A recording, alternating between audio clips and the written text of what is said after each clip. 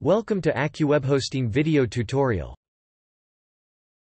Today we will guide you on how to add and delete FTP account and set specific path to the folder in SolidCP control panel. First of all, we will see how to add an FTP account and set specific path to the folder in SolidCP control panel. For that, you will have to log into your SolidCP control panel. Enter username as serveradmin and password which we have sent in the login details email. Click on the login button to log into your SolidCP control panel. Congratulations! You are logged in your SolidCP control panel. Click on the All Customers link. Here you will see the list of all created users. If you have not created any user yet, you'll see the default admin user there. Click the username link under whom you want to add an FTP account. Here we have used username admin as a demo. Once you click on the username, you can see icons of all the services which you can manage from the SolidCP control panel. Go to the System section and click on the FTP Accounts icon. Here you can see a list of previously created FTP accounts. To add a new FTP account, click on the Create FTP Account button.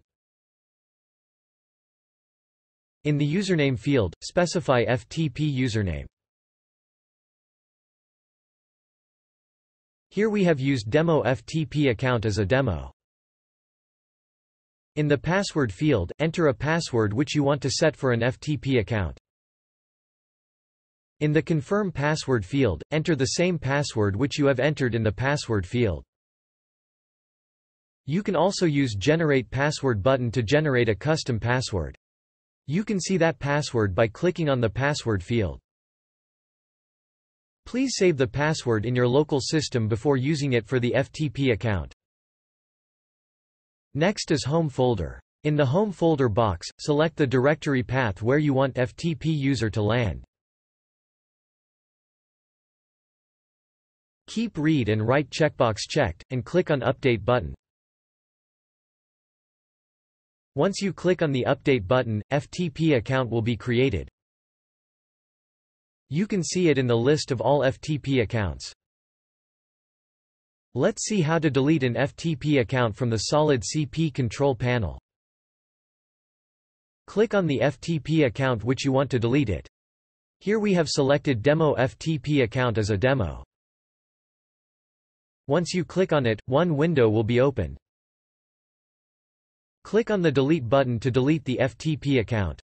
Click on the OK button for the confirmation on delete operation.